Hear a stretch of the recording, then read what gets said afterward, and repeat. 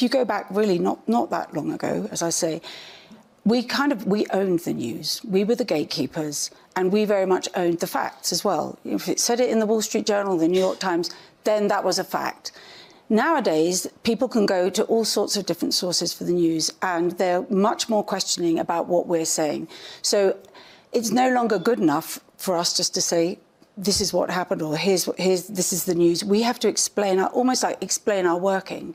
So readers expect to understand how we source stories. They want to know how we go about getting stories. We have to sort of lift the bonnet, as it were, and in a way that newspapers aren't used to doing, and explain to people what we're doing. We need to be much more transparent about how we go about collecting the news.